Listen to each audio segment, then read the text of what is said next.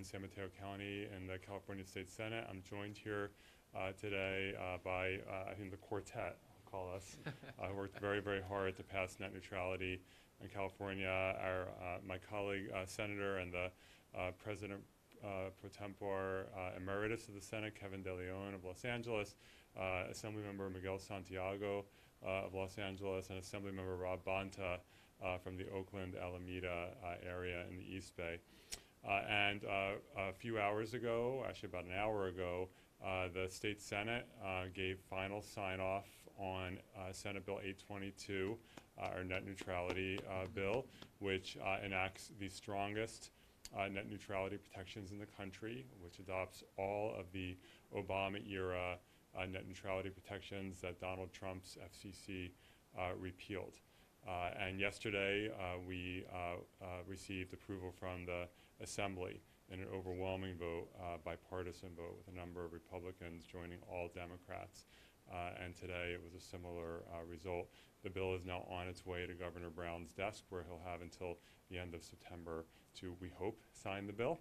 And we will make the case to Governor Brown that he should sign the bill, that California should be setting the standard of what net neutrality protections look like in the United States, with, of course, an eventual goal of having a national net neutrality standard that is what we passed today. This matters so much, not just, sometimes the opposition couches as a battle of the titans. This was about Netflix and Facebook versus AT&T and Comcast. That's actually not what it's about. The Netflixes and Googles and Facebooks of the world, they have enough money, they can pay their way out of anything if they're forced into a fast lane or a slow lane.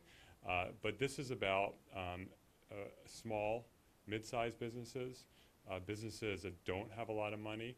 The next generation of Googles and Netflixes, companies where they're in someone's garage right now and they're just trying to really be able to move forward, and they can't do that unless they can access the internet and unless people can actually find their service online.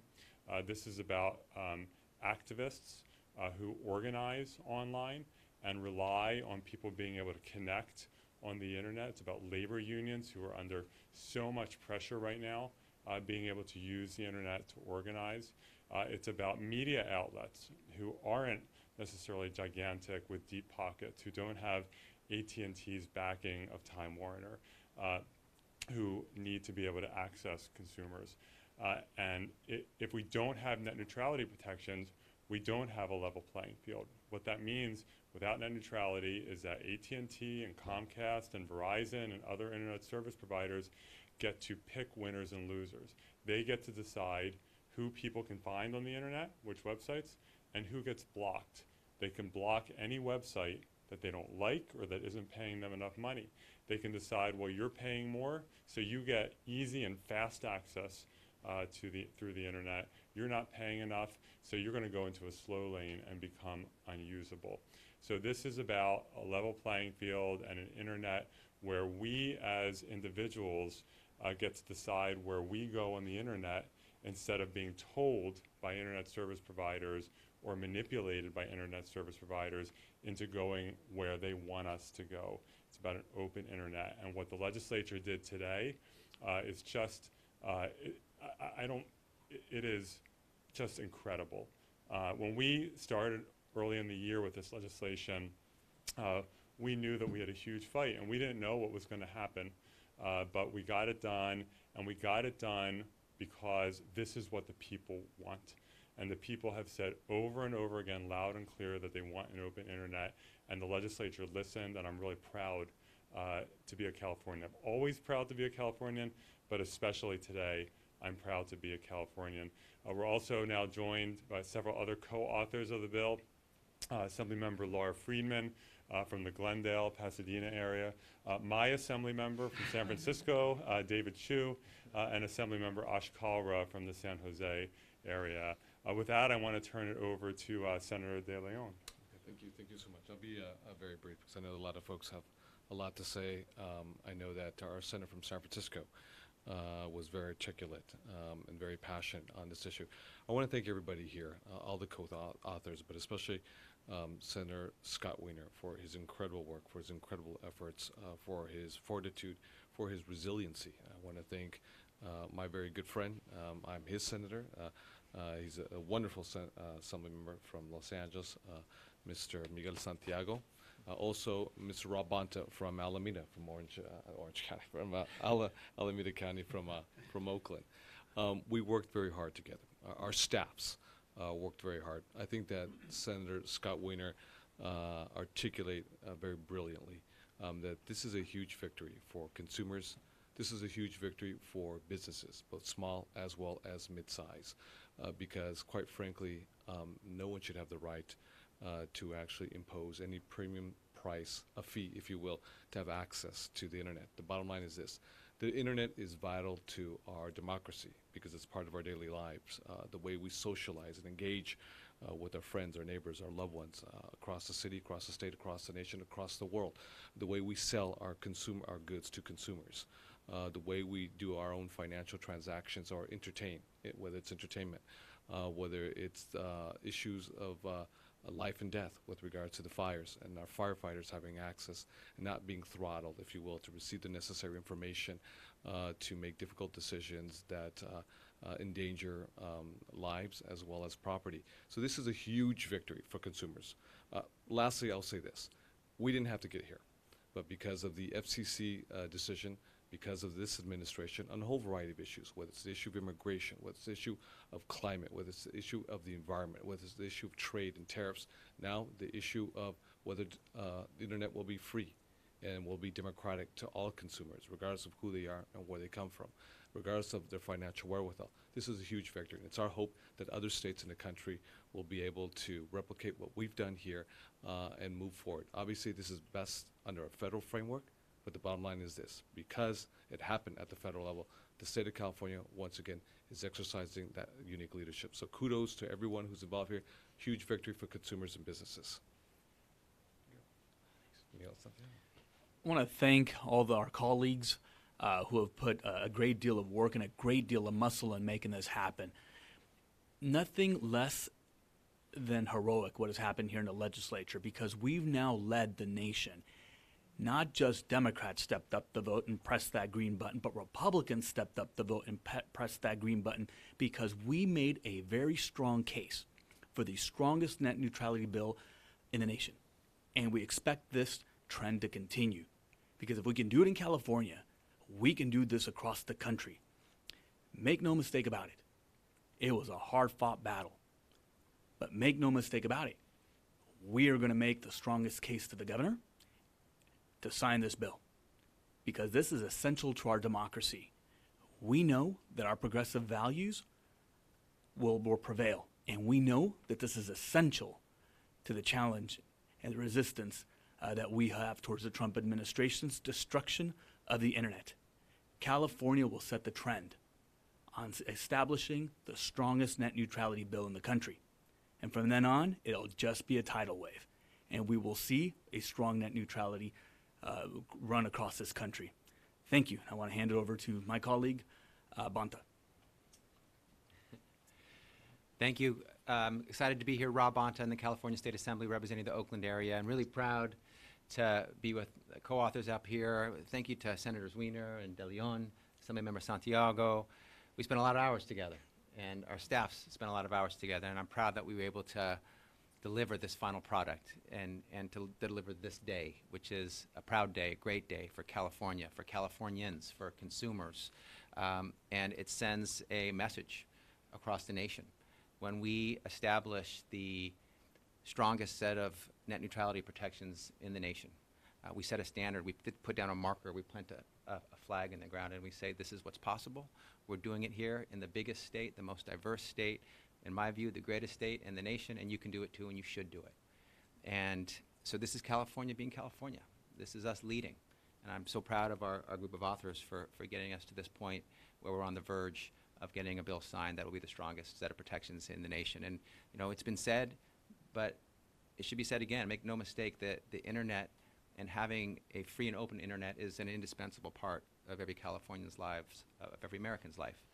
And, you know, from running a small business to running public safety services to applying for a job to getting necessary health care, it's indispensable and essential for all those purposes. And so we've created that free and open internet. We've created the strongest protections in the nation. And I'm very proud of what we've done in California. This is one of many great successes that we have been accomplishing here in California, but something that we need to pause and take stock of, because this is a tremendous victory, a tremendous accomplishment. Again, a great day for California and Californians. Yeah, and we're also now joined by my great colleague, Senator Nancy Skinner from the Oakland, Berkeley, East Bay area. So Laura, David, do you want to make some brief remarks? Or It's up to you. yeah, go ahead. Hi, I'm Laura Friedman from Glendale, representing Glendale, Burbank, La Cañada, and parts of Los Angeles. I just wanted to briefly thank, first of all, the principal authors of this bill. This has been a huge fight, and it's been a lot of work over the past couple of years here, and this is the culmination of that. But I also wanted to just add a little story. A couple of years ago, my grandmother died at 102. And when she turned 100, we asked her, we said, well, you've been living now for 100 years on this earth. What is the invention, or what was the change that you thought changed the world the most? And she didn't even take a pause. She said, the internet. She said, I don't know how to use it, but I can tell you that that has connected the world in a way that nothing has done before. Now all of a sudden people in a second can transmit information around the world, and it's connected all of the people in the earth in a way that had never been connected before. From the very beginning of the internet, people talked about how information wanted to be free. And I think people have a vision of this incredible tool as being an egalitarian tool and somehow very closely linked with democracy. And the idea that people can control it and somehow diminish or prevent information from flowing is something that feels very undemocratic to my constituents. And we heard a lot from people about that. It wasn't so much about any kind of technology or who owned what. They just would say the internet should belong to everybody, and everyone should have equal access to it, and everyone should use this tool, because if you don't have that equality, you really have a series of haves and have-nots, and that's not democracy. This bill is now beginning to have California lead again in leveling that playing field, and I'm profoundly grateful to Senator Wiener, Bonta, to Miguel Santiago, who's done so much work, Nancy Skinner, David Chu, and everyone who's been involved in this. Thanks. And of course, Kevin De León.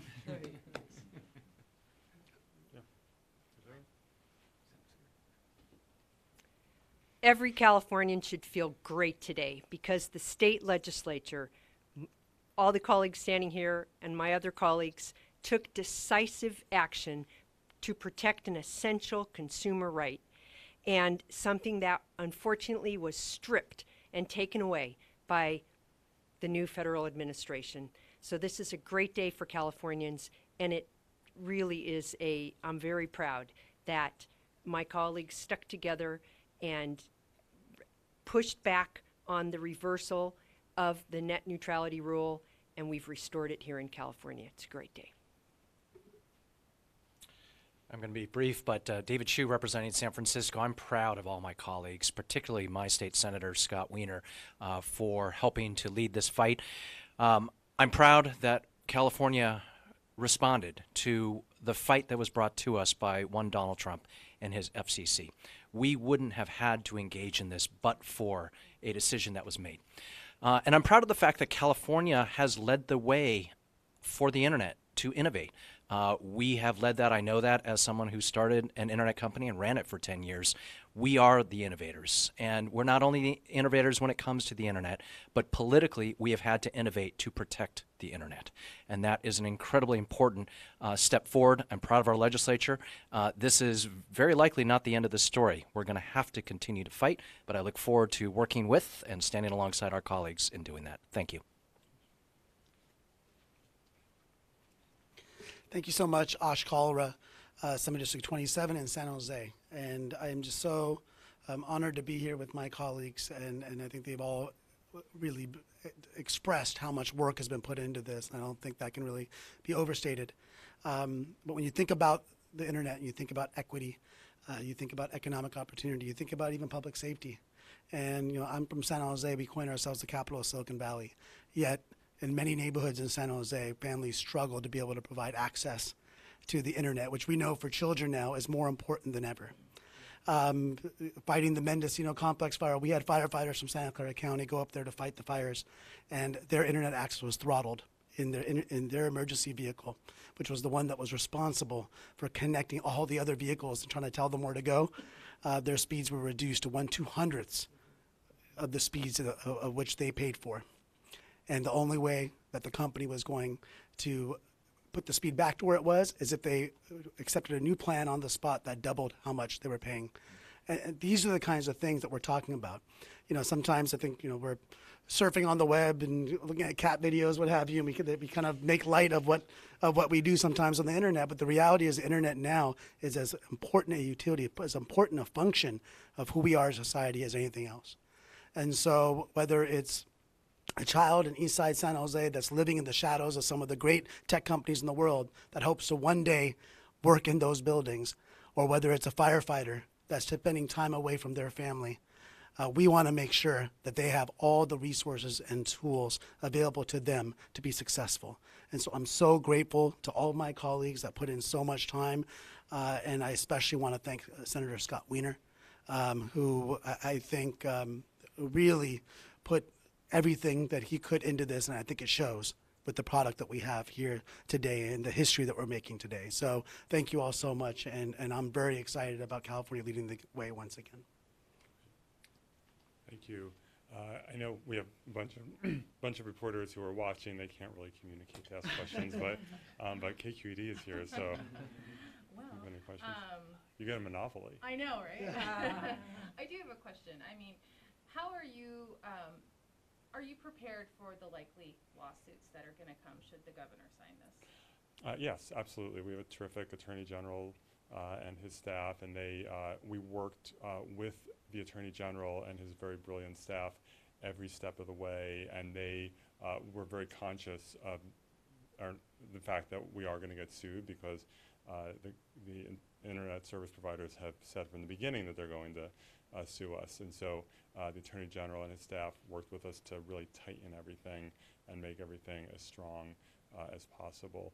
But the reality is California, when you're in government, you get sued. When people don't like the policy choices you make, they sue you, and they have a right to do that, and that's why we have courts. We believe that the bill is very defensible, and we're going to fight with everything we have to defend it. Okay, that's it? Okay, thank you so much, everyone. Thank you.